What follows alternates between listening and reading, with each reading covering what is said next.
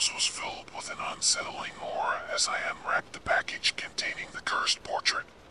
Intricate brushstrokes depicted a face twisted with an otherworldly malevolence. I could feel its piercing gaze following me, even though the eyes never moved. After hanging the portrait in my study, an eerie silence engulfed the room. At night, I would catch glimpses of shadows shifting within the painting, the figures seemingly moving closer with each passing day. Sleep became elusive as nightmares plagued my nights. I dreamed of the portrait's subject, whispering dark secrets into my ear, their cold breath chilling my skin. The dreams blurred the line between reality and the twisted world within the painting. Strange occurrences plagued my waking hours.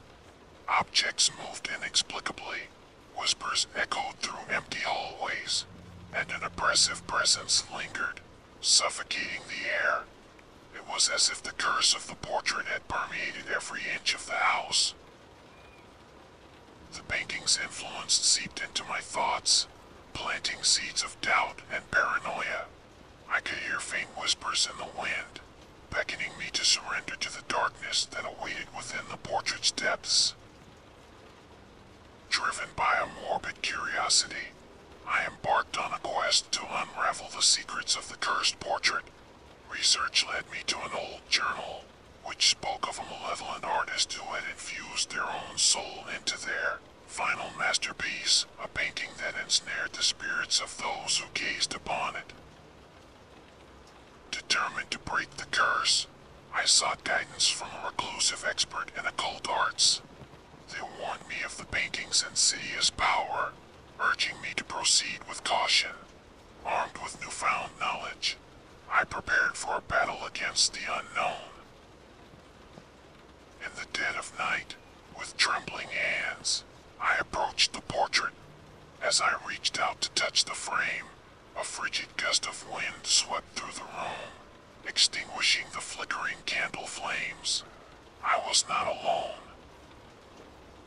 Eyes locked with the portrait, I felt an invisible force pulling me into its painted abyss. The room dissolved around me, and I found myself standing in a desolate landscape, a realm trapped within the confines of the cursed artwork. Within the painted world, I encountered tormented souls, trapped in eternal suffering. Their anguished cries reverberated through the air, a haunting symphony of pain. They pleaded for release, their sorrow seeping into my very being. But as I ventured deeper into the painted realm, the malevolent artist emerged, a wraith-like figure, consumed by darkness. With a wicked grin, they revealed their intention to keep me trapped forever, an eternal companion to the tormented souls within the painting. Fueled by desperation, I fought against the artist's hold, wielding fragments of forgotten knowledge and invoking ancient incantations. The battle raged on, the very fabric of the painted world warping and twisting in response. With a final surge of will, I shattered the artist's grip, breaking free from the cursed realm. The world outside the painting materialized once more, and I found myself back in my study, gasping for breath. As I caught my breath, a newfound resolve overcame me. The cursed portrait would no longer hold power over innocent souls. With the guidance of the occult expert, we sealed the painting within a sacred vault, ensuring it would never again wreak havoc upon the world.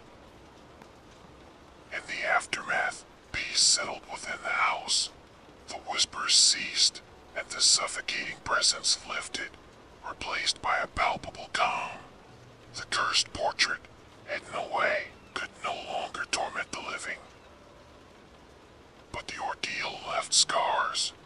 Nightmares lingered, the haunting visage of the cursed portrait etched into my memory.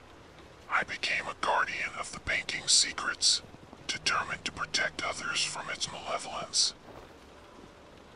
Years passed, and the memory of the cursed portrait faded, a cautionary tale whispered among those who dared to listen.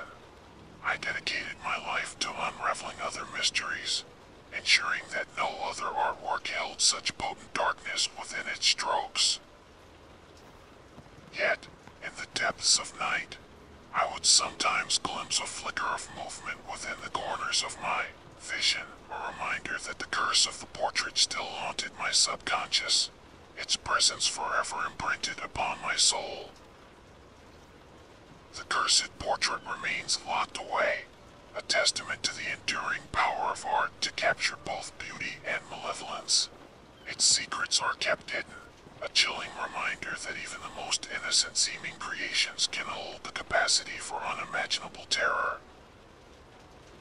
As I retire to my study each night, I can't help but cast a wary glance toward the vault that houses the cursed portrait. Its dark energy is contained for now, but I know deep down that the echoes of its curse will forever reverberate within the depths of my being.